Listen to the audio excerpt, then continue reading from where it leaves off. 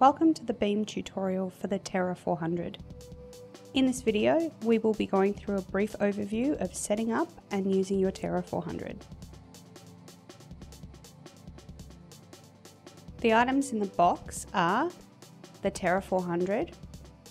At the front of the terminal, you will see the signal LED, call LED, and message LED.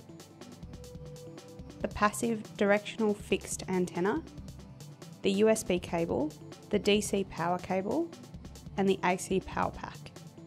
You will notice our SIM card is a Link SIM. This must be used in the Terra 400. The SIM card is accessed at the rear of the terminal. Release the SIM cover by unclipping the latch. Raise the tray and insert the SIM card. Fit the SIM cover once the SIM has been inserted.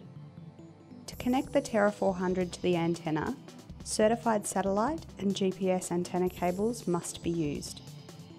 At the top of the terminal, there is an SMA connector, the small gold connector on the right, and a satellite connector, the large silver connector on the left. The cables will have matching connectors. The GPS SMA cable end, the small gold connector on the left, and the TNC antenna cable end, the large silver connector on the right. Connect the SMA connectors and the TNC connectors by screwing into the unit. Avoid over-tightening any antenna connectors. At the other end, we need to connect these same cables to the antenna. Here we will connect the antenna cable labelled Inmarsat to the SMA antenna connector labelled ISAT.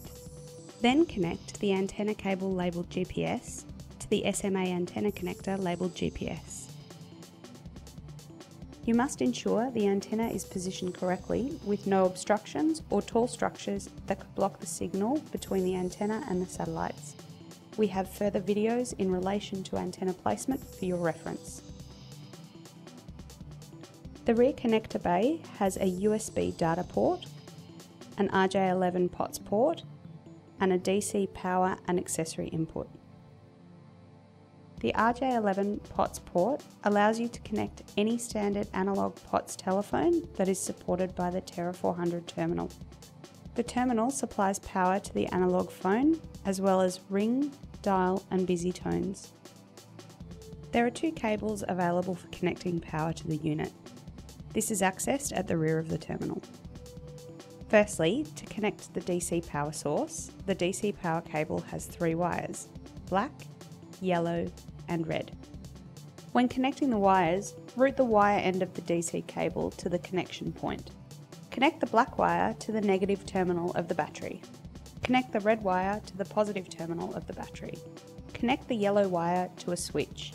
If the sleep function is not required, the yellow wire must be connected to the red wire permanently. Secondly, you have the option to install using a 110 to 240 volt plug pack. Connect the 4-way microfit power connector to the connector at the rear of the unit.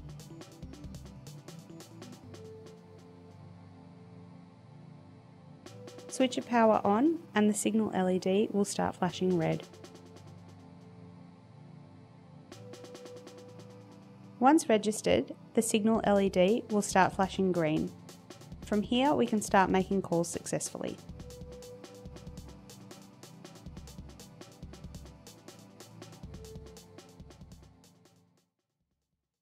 This has been a video tutorial by BEAM Communications.